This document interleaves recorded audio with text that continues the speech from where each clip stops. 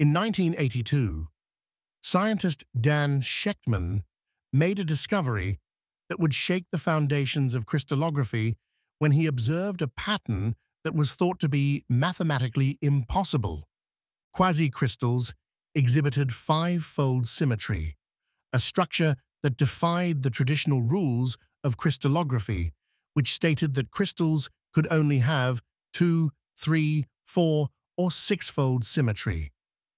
Unlike regular crystals with their perfectly repeating patterns, quasicrystals follow complex mathematical rules that create ordered but never repeating structures.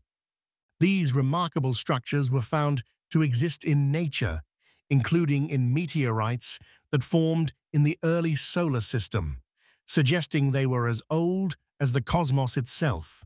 Today, quasicrystals have found applications in non-stick coatings, surgical tools, and LED technology, proving that what was once deemed impossible has become a cornerstone of modern materials science. Shechtman's revolutionary discovery, which initially faced fierce skepticism from the scientific community, earned him the 2011 Nobel Prize in Chemistry for ever changing our understanding of matter's atomic arrangements.